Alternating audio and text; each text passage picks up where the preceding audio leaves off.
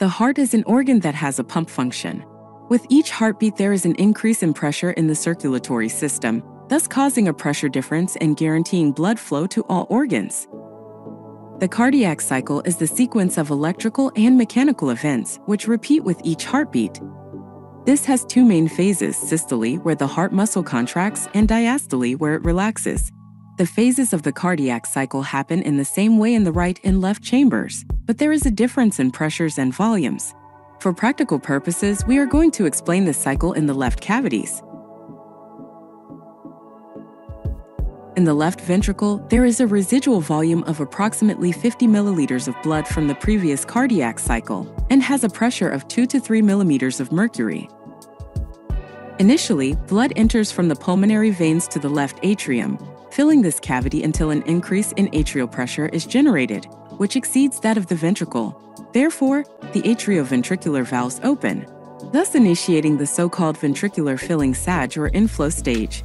When 2/3 of the ventricular filling time has occurred, the sinus node generates an electrical impulse, which initiates atrial systole, which is represented by the P wave on the electrocardiogram. This atrial contraction causes an increase in ventricular pressure, while the atrial pressure drops little by little, because the atrium is evacuating, until finally it empties completely and relaxes. For the above, the pressure in the ventricle becomes greater than that in the atrium, causing the atrioventricular valve to close, which causes the first noise, or S1. This is how the ventricular filling stage ends with an end-diastole volume of approximately 130 milliliters. To remember, the ventricular filling stage begins with the opening of the atrioventricular valves and ends with their closure.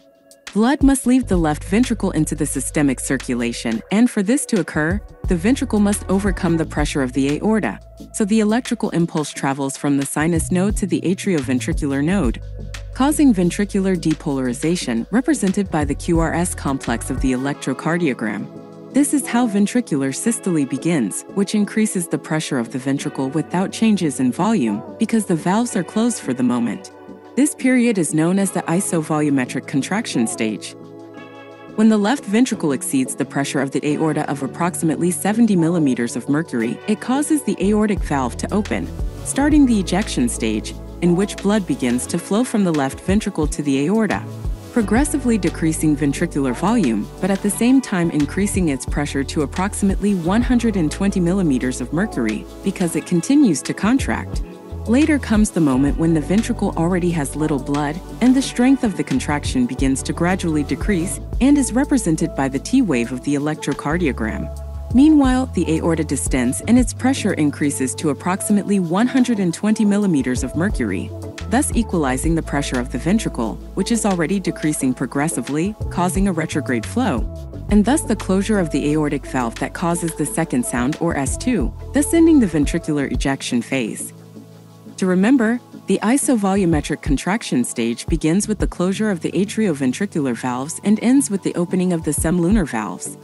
And the ejection stage begins with the opening of the semilunar valves and ends with their closing. Finally, the ventricle stops contracting and there is an abrupt drop in pressure, returning to the initial 2 to 3 millimeters of mercury, and with approximately 50 millimeters of blood remaining from each cycle. This period is called the isovolumetric relaxation stage, which lasts until the new opening of the atrioventricular valve, where a new cycle begins. To remember, the isovolumetric relaxation stage begins with the closure of the semilunar valves and ends with the opening of the atrioventricular valves.